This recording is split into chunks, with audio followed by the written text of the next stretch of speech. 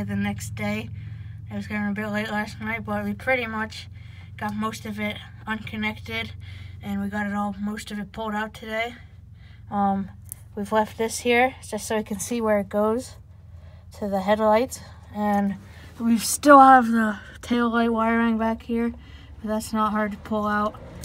We're gonna keep that there so we know where to run it. And pretty much everything in here is gonna stay. It's pretty much just a wiper motor now, because that's brand new wiring. So yeah, I'm currently drilling holes to mount the new Speedway fuse panel right there.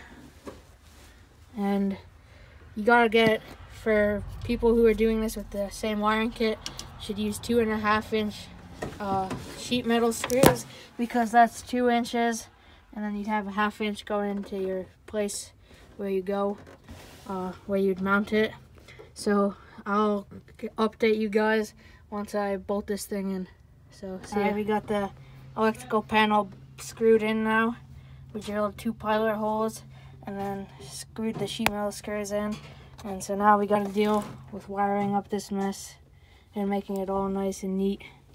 So I'll see you when we get some progress done. Part 3 of the Oldsmobile 1956 Rocket 88 wiring.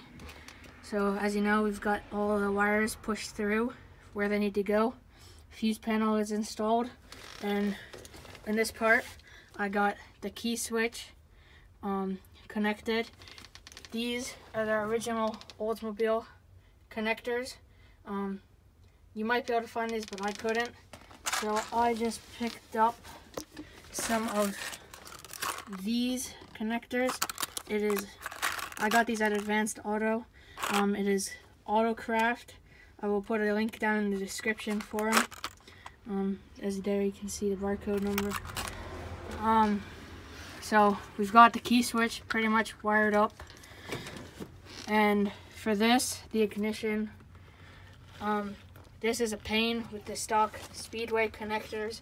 I spent like an hour trying to get these on this big of wire, and it doesn't go on.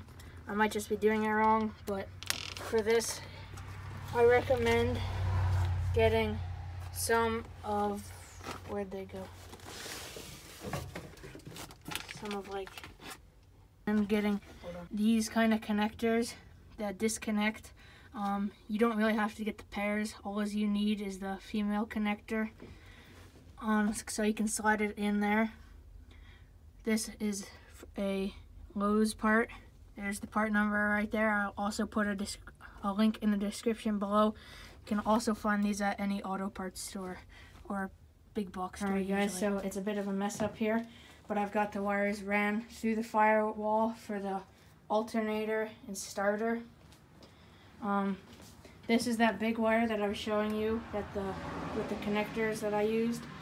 It goes down to the solenoid, and then there's this other wire. It's a bigger wire, it's the same gauge, and it comes up and goes to your alternator if you're running an alternator, which this wiring kit is made for an alternator. So then you run it up through here, and you slide this boot over and plug this into your alternator, and there you've pretty much got your alternator wired.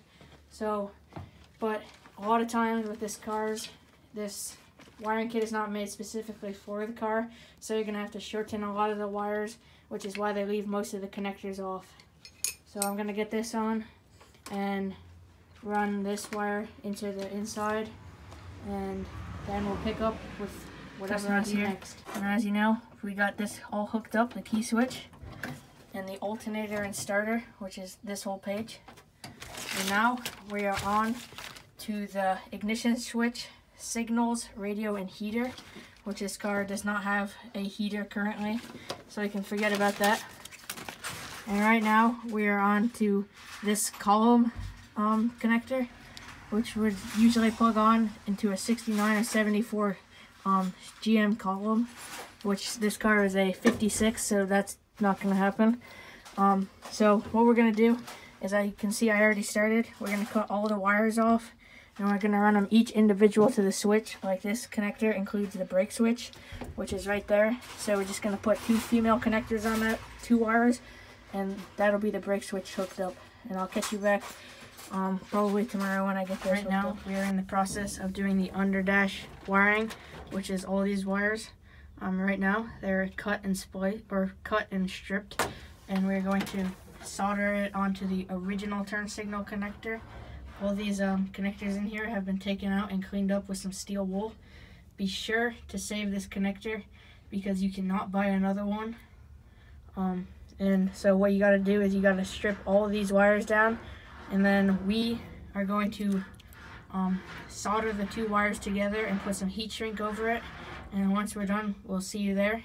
But if you don't have a soldering iron, which I recommend you do, you can use female or just butt connectors, and that will also work, but I prefer soldering and heat shrink. Business customers here, and right now we are in the process of hooking up the turn signals under the dash. When you take your car wiring apart, make sure that you save the turn signal switch and the turn signal switch connector, because they are very expensive if you can even find them, because this one you cannot find it to replace it. So what you have to do is you have to cut all the wires. Make sure you leave enough wire so you can splice them together. For a few of these, they're very short, like that little blue one there, but we should be able to get them spliced together. Tomorrow we are going to solder them and heat shrink, and then we are going to put it on the switch and install it on the steering column. So I will see you there when that is installed. Alright guys, we've got the turn signal connector all wired up. So pretty much, it's pretty straightforward actually. It just takes a little bit to figure it out, but no worries guys, I've figured it out for you. So on this side, pretty much your left and right are all on one side. So on this side, it is the right side. So pretty much this is your front right turn signal and your left, in your right rear turn signal. And this side is your left rear turn signal and your front left turn signal. And then in the middle, you've got the power feed to the actual connector and the hazards that come off the flashers and also give it some power.